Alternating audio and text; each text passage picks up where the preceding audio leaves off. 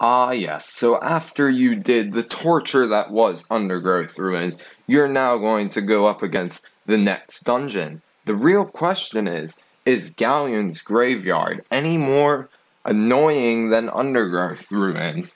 Well, let me tell you real quick.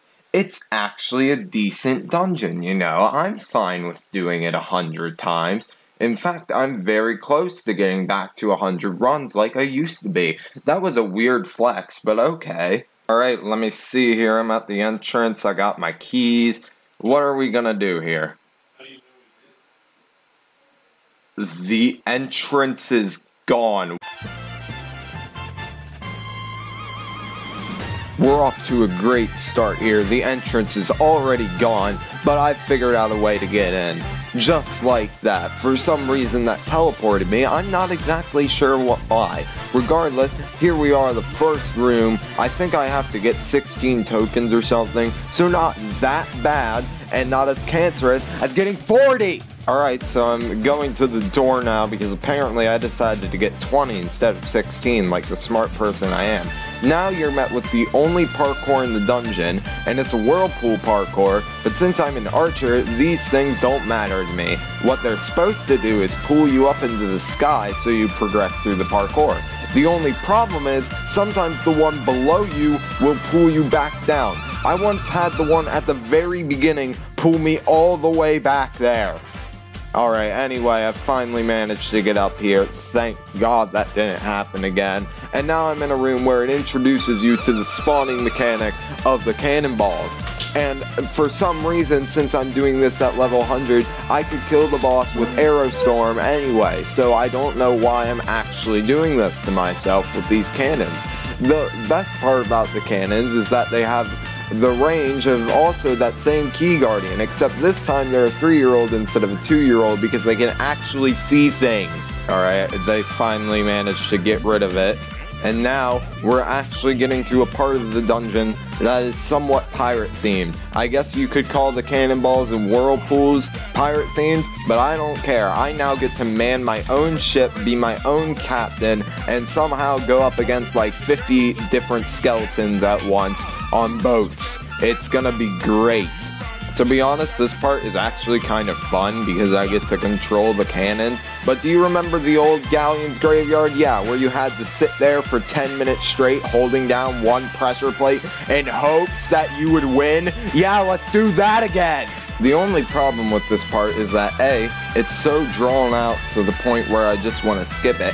By the way, you can. And 2, the fact that this part has severe lag most of the time, so when I actually go to shoot, it has like a 3-second delay before it actually shoots, and therefore I just have to spam right click on the button in hopes that it actually fires. Alright, I finally managed to defeat all the rest of the ships, and now there's another parkour which literally takes another 10 seconds. Which I just love fast parkours in general, so thank you very much.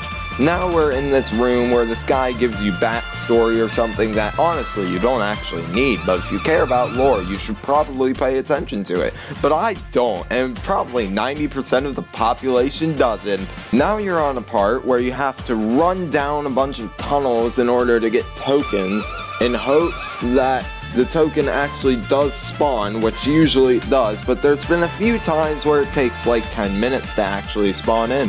So we're getting to the levels of Undergrowth Ruin spawn right here, and that is not good. Alright, here's the second token, and this thing just scammed me. Why?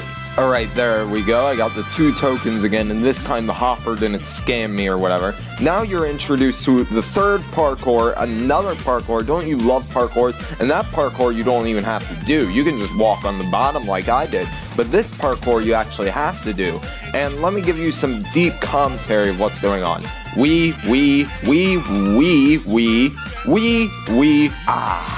Nice.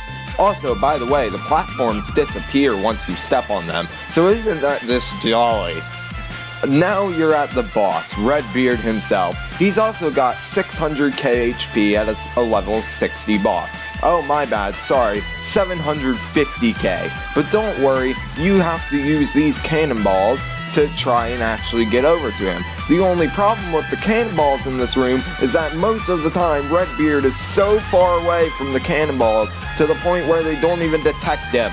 Another problem with this room is the fact that Redbeard can literally destroy the cannonballs on his own, which, I mean, that makes sense and all, but you can also destroy the cannonballs on your own. So if you're trying to use any AoE spell whatsoever to kill off the random minions, you're pretty much destroying your entire line of offense. I was about to say defense, no, I mean offense. Also, another problem is Redbeard has a pool spell that yeets you so far across the arena to the point where you don't even know where he is. But anyway, the cannonballs managed to do it by themselves, which is just jolly. Let's go look at the rewards real quick and see what you're exactly trying to grind for here. So you've got tier 8 tools, so you know, that's alright. Right, yeah, that's actually not that bad. Huh, that's interesting. Oh, Jesus. That is, okay,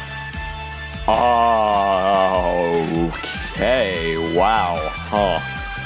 Well, regardless, there you go. There's the Galleon's Graveyard Dungeon. I hope you did enjoy. But guess what? I've already got 100 runs on this dungeon, so no more being a pirate for me. I wouldn't say this dungeon is the best, but it's at least better than Undergrowth Ruins. And if you're better than Undergrowth Ruins, you're immediately like a 9 out of 10.